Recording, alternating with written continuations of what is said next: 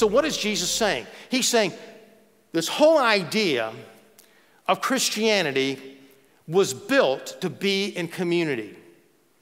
And there's sometimes in our life that we cannot remove our mask unless somebody helps us.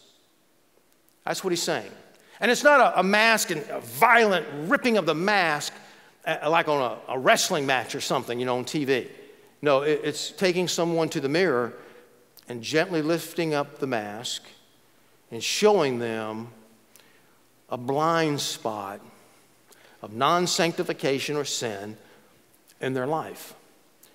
It takes a lot of humility to want to be a friend to someone rather than say, I need a friend. To give love rather than say, I need someone in my life for love. It takes a lot of humility, and it